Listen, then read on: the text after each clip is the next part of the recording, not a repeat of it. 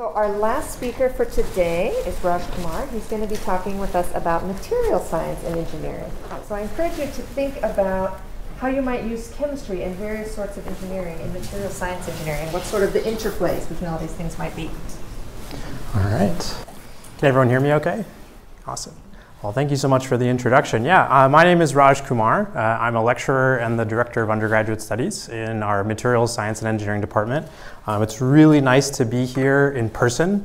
Last couple times we've done this for Engineering 1 students, it's been on Zoom, so it's a lot nicer, I think, to be in front of you all here today. Kind of following up from some of the comments earlier, I have a quick poll. Before you enrolled in this class, raise your hand if you had ever heard of what materials science and engineering is. Wow, okay. This is getting better and better every year. It looks like maybe half or a little more than half, which is great. For all of you who didn't have your hand raised, that was me.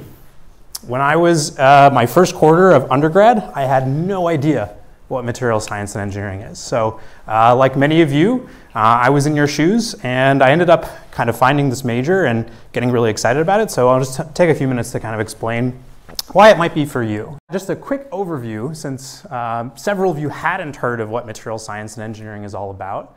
What we really care about is understanding how the structure of the materials that we use all the time influence the properties that we care about. So what do I mean by structure? What do I mean by properties? Well, it turns out that the way that individual atoms are arranged, or groups of atoms create a nanostructure, or what the chemical structure might be, or the electronic structure of a material might be, dramatically influences how it performs mechanically, electrically, chemically, biologically, thermally, etc.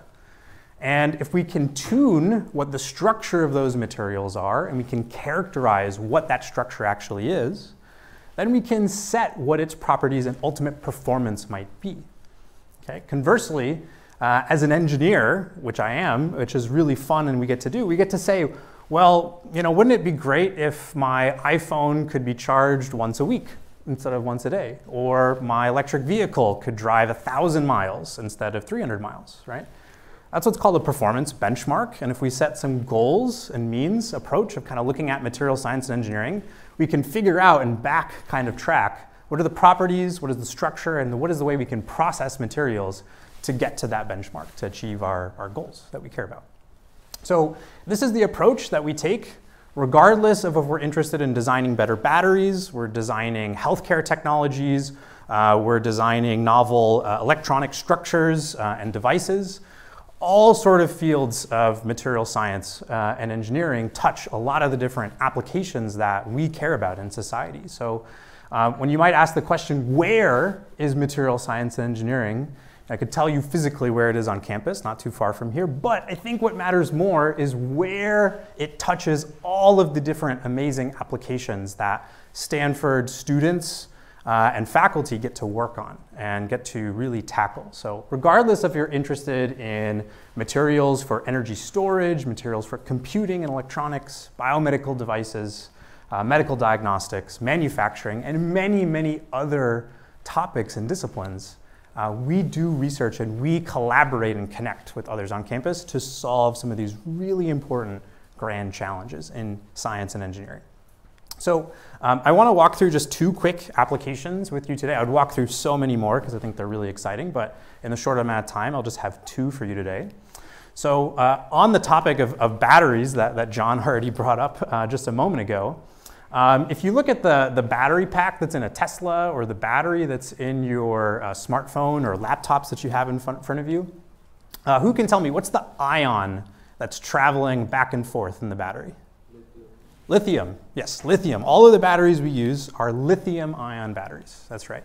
Okay, and so if you take apart that battery pack that John showed for the iPhone, and you take a look at the negative electrode that's called the anode, it will look something like this. Okay, it has a copper, typically current collector, which is just this big block film. And it has this porous composite that's made of carbon and polymeric binder that kind of sticks things together, and a few other additives in there as well. And this is what allows sort of lithium to shuttle back and forth from anode to cathode to charge and discharge that battery that's in your smartphone, in your laptop, in your electric vehicle. So it turns out that lithium is the third element on the periodic table. We saw the periodic table a few moments ago. And lithium, that means it's a really, really small ion. Okay, it's really hard to see. How do you see lithium? Well, it turns out there's these set of techniques known as X-ray characterization techniques that allow us to visualize the movement of ions back and forth. So I have a little bit of a video here. This is courtesy of Professor Will Chu, a faculty in our department. His group does a lot of cutting-edge research on new battery technologies. And what they were interested in this study was seeing, does the shape of these carbon particles, those are the ones that store the lithium essentially stack in between the layers of carbon, is there a sort of relationship between the size and the shape of these particles and how lithium ends up going in and out to charge and discharge the battery? So what you're seeing here is that these carbon particles are fully lithiated. Okay, they have sort of saturated with lithium. And as this battery essentially is run, we can see the lithium leaving in each of these individual particles to the point where at the end, all the lithium has been extracted and removed. Okay. Anybody notice anything curious about this picture? Anyone? Yeah, in the back. Different shapes go green at varying rates, and then at the very end it goes quite dark. Yeah, varying rates, and then they all sort of go away at the end. And what you'll notice as well, it's an excellent observation, what you'll also notice, is that the lithium doesn't get removed continuously across the entire particle, right? There are hot spots, right? Certain spots go green first. So what that means is that there are preferential sites for lithium to leave these carbon particles. And what this showed Professor Chu's team is that if you tailor the surface structure or the morphology of these carbon particles, maybe there's a way to make it easier for lithium ions to shuttle back and forth. What could that lead to? Well, potentially batteries that charge and discharge more efficiently.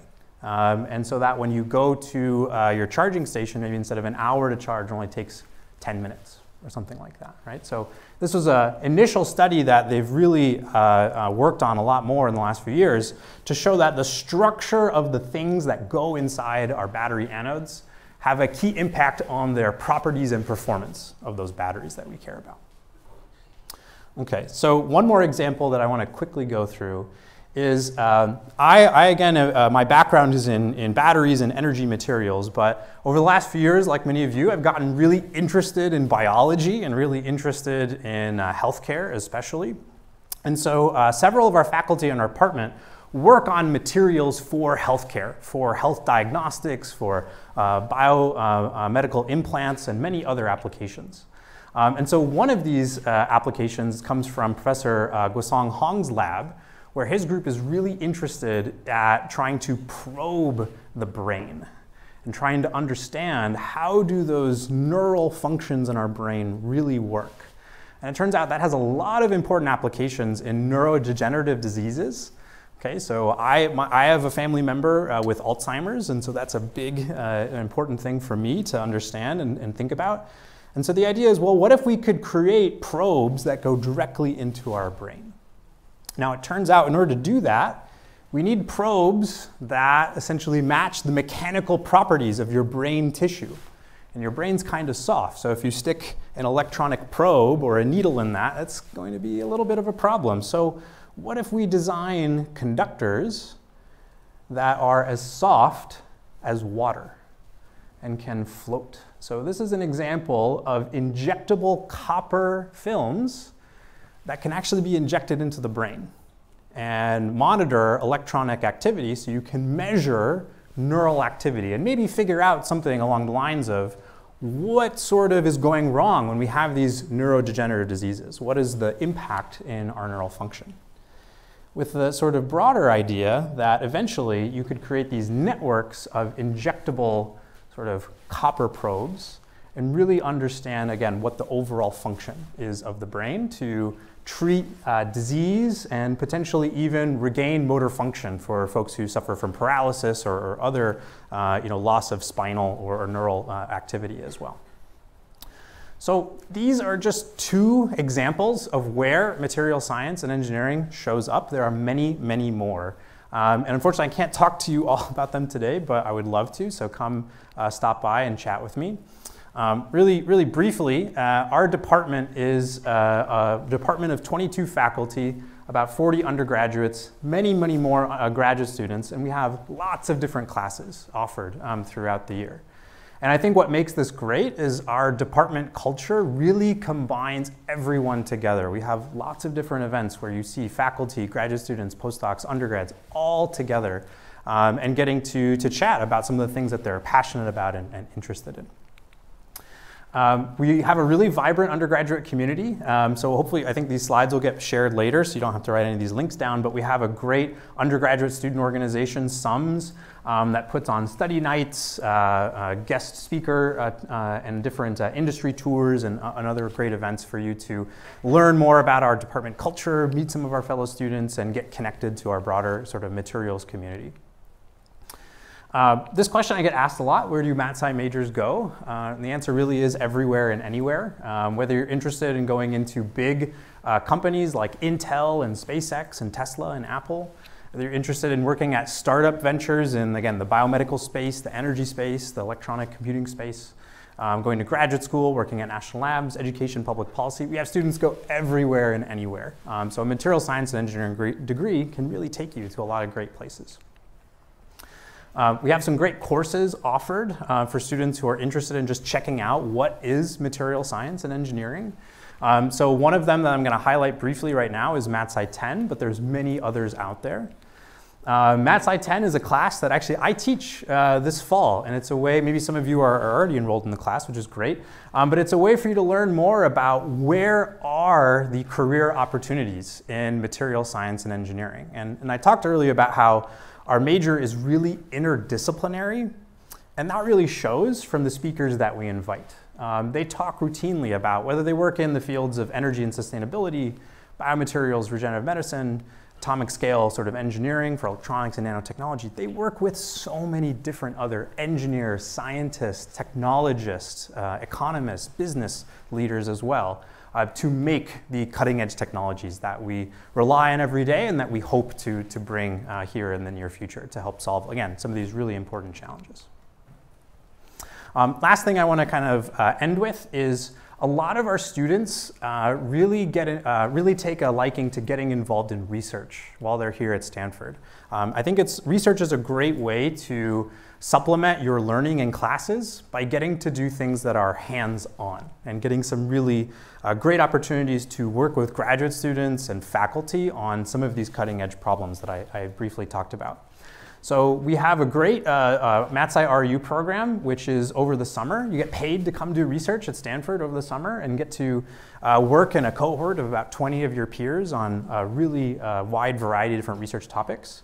And we recently started last year this undergraduate research grants program, this URG program. So this is a way to get paid to do research in the winter and spring quarter for about 10 hours a week or so for the 2 quarters.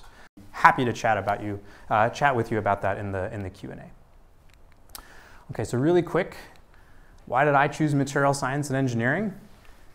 Remember I told you I took an intro level course on scanning electron microscopes?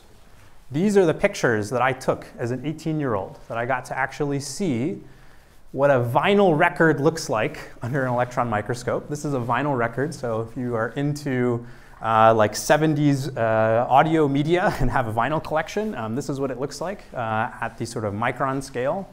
And this is the shiny side of a compact disc, okay, so the back side. So this shows you how we read and write data on a compact disc.